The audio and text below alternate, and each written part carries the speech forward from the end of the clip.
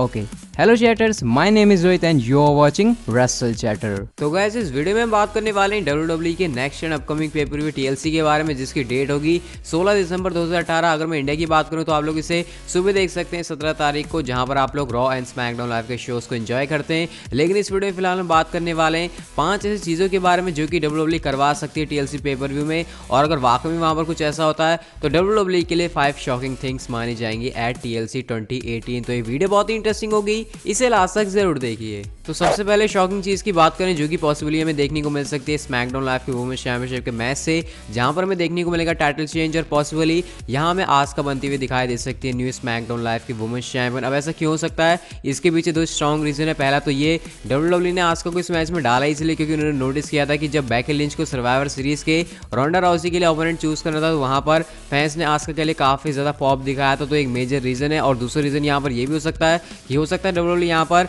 अब Becky Lynch को लेकर अपने प्लान्स ड्रॉप करना चाहते हैं, क्योंकि रिसेंटली बेकी लिंच को इंजरी हुई थी और शायद इसके चलते WWE बेकी लिंच के साथ कोई रिस्क नहीं लेना चाहती। तो ऐसे में हो सकता है हमें आस्का टाइटल जीतती हुई दिखाई दें, और अगर वाकई में ऐसे कुछ होता है तो TLC में काफी ज्यादा शॉकिंग मूवमेंट माना जाएगा। अगली शॉकिंग चीज की बात करें जो कि पॉसिबली हमें देखने को मिल सकती है Finn Balor versus Drew McIntyre के मैच से, और पॉसिबली यहाँ पर हमें फिन बैलर इस बार डीमन के कैरेक्टर में देखने को मिल सकते हैं। जैसे कि हम लोग जानते हैं WWE की एक तरह से सीरीज चलती है जहां पर समर स्लैम में हमें हर बार ही फिन बैलर जो है देखने को मिलते हैं अपने डीमन वाले कैरेक्टर में। और लास्ट ईयर की बात करें तो TLC में हमने AJ styles versus Finn Balor के बीच मैच देखा था जहां पर फिन बैलर डीमन कैरेक्टर में थे। तो पॉसिबल हो सकता है WWE शायद एक बार फिर से TLC पे में फिन बैलर को उतारते डीमन कैरेक्टर के साथ, और वैसे भी यहाँ पर फिन बैलर को डीमन कैरेक्टर की काफी ज्यादा जरूरत है। उनका जो एक तरह से कैरेक्टर मर सा चुका है, उनके साथ रॉ पर इतना ज्यादा कोई खास नहीं हो रहा। तो इसमें यहाँ पर फिर से फिन बैलर को जिंदा करने के लिए हो सकता है हमें फिन बैलर इस बार डीमन के कैरेक्टर में देखने को मिल जाए, अगर वो आकर रेसल करते हैं अगेंस्ट ड्रू मैकिंटायर। अगली चीज की बात करें जो कि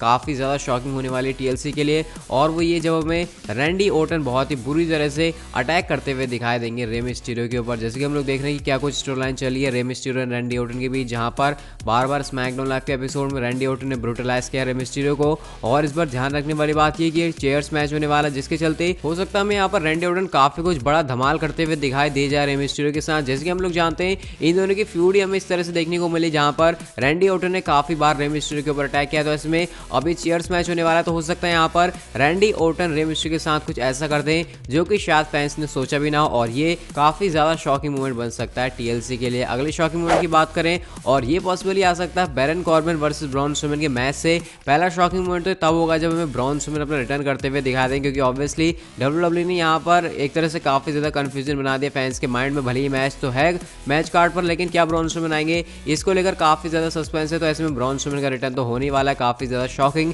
लेकिन अगर यहाँ पर ब्रॉन स्ट्रोमैन का रिटर्न नहीं होता तो भी हो सकता है ये चीज काफी ज्यादा शॉकिंग हो जाए। और वो कैसे, जैसे कि आप लोग जानते हैं ब्रॉन स्ट्रोमैन फिट तो है नहीं। अब ऐसा भी नहीं है अगर वो फिट नहीं है तो वो नहीं आ सकते, क्योंकि हो सकता है WWE ब्रॉन स्ट्रोमैन के 100% फिट ना होने के बावजूद भी उन्हें मैच में रेसल करा दे, एक आध पावर स्लैम लगवा दे जिसके चलते ब्रॉन स्ट्रोमैन जीत जाए। लेकिन अगर ब्रॉन स्ट्रोमैन ऐसा भी नहीं कर पाते तो हो सकता है हमें यहाँ पर ब्रॉन स्ट्रोमैन की जगह कोई सरप्राइज रिटर्न देखने को मिल जाए TLC में। फिर चाहे वो ब्रे वाइट हो सकते हैं या फिर कोई ऐसा सुपरस्टार जो कि मंडे नाइट रॉ पर एक नई जान डाल दे। और शायद इसी के चलते हो सकता है कि WWE ने अभी तक Braun Strowman versus Baron Corbin के मैच को TLC पे पर व्यू से नहीं हटाया। अब बात करें अपनी मेन शॉकिंग चीज की जो कि हमें पॉसिबल देखने को मिल सकती है TLC में, और वो ये जब डीन एम्ब्रोस हरा देंगे सेथ रॉलिंस को और वो बन जाएंगे न्यू इंटरकॉन्टिनेंटल चैंपियन। जैसे कि हम लोगों ने काफी जबरदस्त फ्यूड देखी है dean Ambrose and Seth Rollins के बीच शील्ड टूटने के बाद। तो ऐसे में यहाँ पर फाइनली TLC में जाकर हमें इन दोनों सुपरस्टार्स के बीच सिंगल्स मैच देखने को मिलेगा, और ऐसे में WWE यहाँ पर इनकी फ्यूड को पुश करना चाहेगी आगे के लिए। तो ऐसे में यहाँ पर पॉसिबिलिटीज काफी ज्यादा बढ़ जाती है कि हमें डीन एम्ब्रोस इंटरकॉन्टिनेंटल चैंपियन बनते हुए दिखाई देंगे।